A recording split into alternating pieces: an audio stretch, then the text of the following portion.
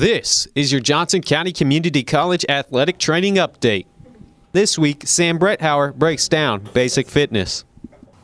In general, when you talk about fitness, you're thinking about all the different components that make up an ability to perform any kind of work, whether it be running, lifting, throwing, hammering, walls, capacity for work.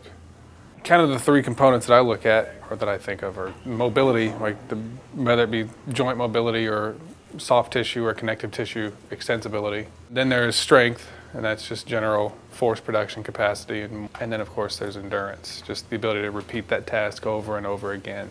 The easiest thing to do is to just remember to keep moving and stay active. Each of these new segments with Bill, Ben, and Sam will bring up a topic and break it down for you, the parents, athletes, or anyone interested in athletic training. From the Johnson County Community College Gym, I'm Benjamyn Eaton, reporting for JCAV News.